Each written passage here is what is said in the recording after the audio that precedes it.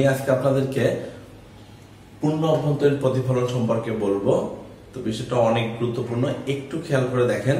আমি এর আগের লেকচারে আপনাদেরকে সংকট কোণ সম্পর্কে বলছিলাম, অর্থাৎ আপাতন কোণের যে মানের জন্য প্রতিসরিত রশ্মি বিভেদ তলের উপর দিয়ে যাবে এবং অভিলম্বের সাথে 90 ডিগ্রি কোণ উৎপন্ন করবে, তো এটাকে বলা হয় সংকট কোণ। আর এটা অবশ্যই আমি বলছিলাম যে ঘন মাধ্যম থেকে হালকা মাধ্যমে যেতে হবে। তো আমি যদি কোণটাকে আরেকটু বড় করতাম, অর্থাৎ আপতন কোণের মান একটু বড় করতাম, তাহলে দেখা যাচ্ছে প্রতিসরিত রশ্মিটা আমার এভাবে চলে যেত। অর্থাৎ প্রতিসরিত রশ্মিটা কিন্তু তখন আমার আর ওই উপরের মাধ্যমে থাকতো না, অর্থাৎ এটা হচ্ছে পানি মাধ্যম অর্থাৎ ঘন মাধ্যম, আর এটা হচ্ছে বায়ু মাধ্যম অর্থাৎ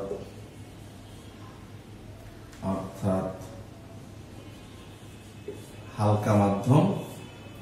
তাহলে পূর্ণ অভ্যন্তরীণ প্রতিফলন একটু খেয়াল করেন যে আলোক রশ্মি ঘন মাধ্যম থেকে হালকা মাধ্যমে যাওয়ার সময় অবশ্যই সেটা আপাতন কোণ থেকে বড় মানের কোণ হতে হবে।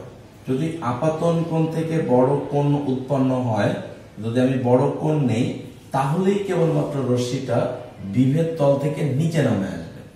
অর্থাৎ নিচে যদি নেমে আসে তাহলে খেয়াল করেন এটা কিন্তু পানি মাধ্যমেই ফিরে আসছে, তার মানে এটা কিন্তু অবশ্যই প্রতিসরণ ঘটে নাই, প্রতিফলন ঘটছে এবং অভিলম্বের সাথে এটা 90 ডিগ্রি প্লাস কোণ উৎপন্ন করছে। 90 ডিগ্রি প্লাস, অর্থাৎ এখান থেকে এটুকু ছিল 90 ডিগ্রি, এটা কিন্তু 90 ডিগ্রি থেকে বড় কোণ উৎপন্ন করছে। তাহলে একটু খেয়াল করেন যে আপাতন কোণের যে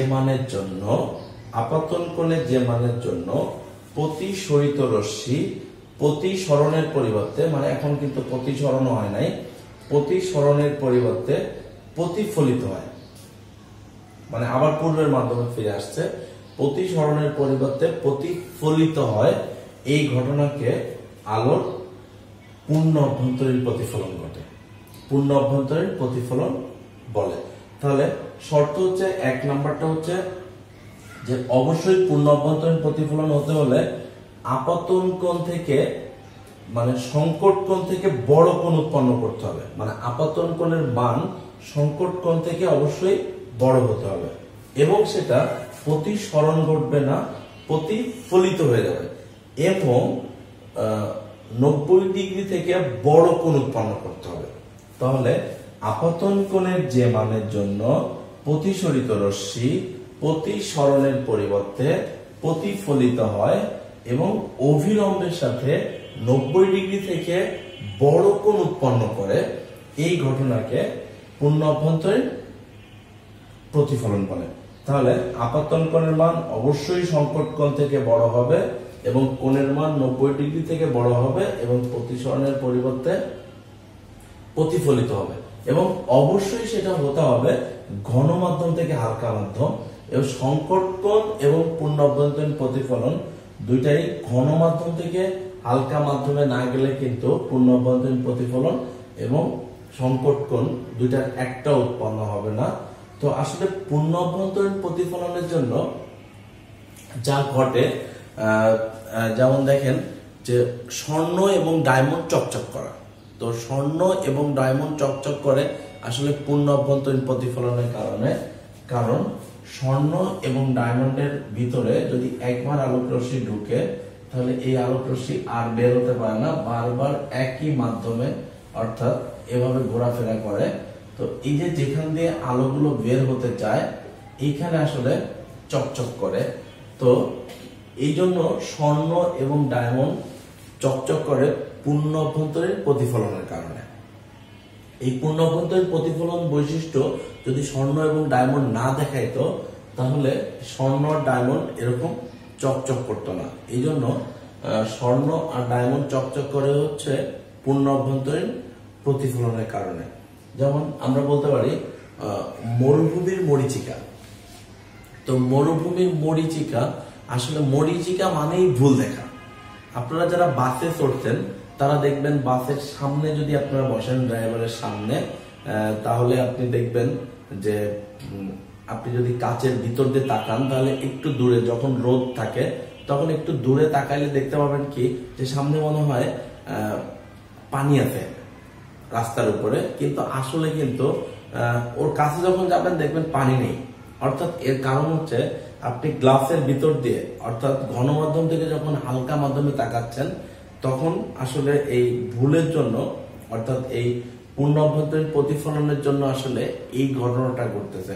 তো মরুভূমির মরীচিকা, যেমন মরুভূমিতে একটা গাছ মনে হয় উল্টা দেখায়, অর্থাৎ এরকমের ব্যাপারটা মানে পূর্ণ অভ্যন্তরীণ প্রতিফলনের কারণে হয়। তো আমরা একটু দেখি মরুভূমির মরীচিকাটা কিভাবে হয়। তো ধরেন এই যে মাধ্যমটা, এখানে যদি একটা গাছ থাকে, এখানে যদি একটা গাছ থাকে আর এখানে থাকলো একটা মানুষের চোখ বা মানুষ থাকলো, তো গাছ থেকে যখন আলোক রশ্মি বিভেদ তলের উপরে পড়ে এটা আসলে মানুষের চোখে আসে, কিন্তু মানুষের চোখ তো আর বাঁকা তাকাইতে পারে না, মানুষ তাকায় সবসময় সোজাভাবে। তো আবার যখন আসে তখন মানুষের চোখে আসলে মানুষ তাকায় তখন সোজাভাবে, তখন মনে হয় যে গাছটা উল্টা দেখাচ্ছে। অর্থাৎ এটা ঘটে আসলে পূর্ণ অভ্যন্তরীণ প্রতিফলনের কারণে। তো এটা আপনি যেভাবে, এটা যে কারণে হয় সেটা হচ্ছে, দেখেন যে মরুভূমিতে অত্যধিক তাপে একদম নিচের বায়ুটা, অর্থাৎ বালুর স্পর্শে যে বায়ুটা থাকে ওইটা অনেক হালকা হয়ে যায় এবং তার তুলনায় একটু উপরের বায়ুগুলো একটু ভারী থাকে। তো আলোক রশ্মি যখন ঘন মাধ্যম থেকে হালকা মাধ্যমে প্রবেশ করে তখন আসলে এই যে দিক পরিবর্তন করা, অর্থাৎ যে আবার পূর্বের মাধ্যমে যে ফিরে আসে, এটা হচ্ছে মরুভূমির মরীচিকা। আর এটা হয় আসলে পূর্ণ অভ্যন্তরীণ প্রতিফলনের কারণে। তো এখান থেকে যেসব কোশ্চেন হয় পূর্ণ অভ্যন্তরীণ প্রতিফলনের ক্ষেত্রে, আমি এর আগে যে চিত্রটা এঁকে দেখেছিলাম যে অবশ্যই পূর্ণ অভ্যন্তরীণ প্রতিফলন হবে হচ্ছে এভাবে, যে ঘন মাধ্যম থেকে হালকা মাধ্যমে যাওয়ার সময় এটা যদি হয়তো আপতন কোণ, তাহলে সংকট কোণ যদি হয়তো, এটা সংকট কোণ যদি হয়তো, তাহলে প্রতিফলিত রশ্মি বিভেদ তলের উপর দিয়ে যেত, এখান থেকে 90 ডিগ্রি কোণ উৎপন্ন হতো। তো এখান থেকে প্রশ্ন করে দেখেন আমি যখন কোণটাকে এতটুকু করব তখনই কিন্তু এটা এই মাধ্যমে ফিরে আসবে।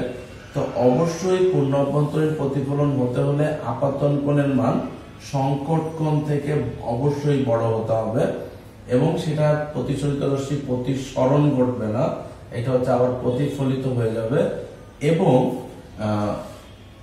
অভিলম্বের সাথে অবশ্যই 90 ডিগ্রি থেকে বড় কোণ উৎপন্ন করবে। তো এই হচ্ছে পূর্ণ অভ্যন্তরীণ প্রতিফলন। তো ডিয়ার ভিউয়ার, আশা করি আপনারা পূর্ণ অভ্যন্তরীণ প্রতিফলন বুঝতে পেরেছেন। তো এর পরবর্তী লেকচারে আমরা দর্পণ সম্পর্কে আলোচনা করব। তো ততক্ষণ পর্যন্ত আমাদের সাথে থাকুন, ভালো থাকুন। আসসালামু আলাইকুম।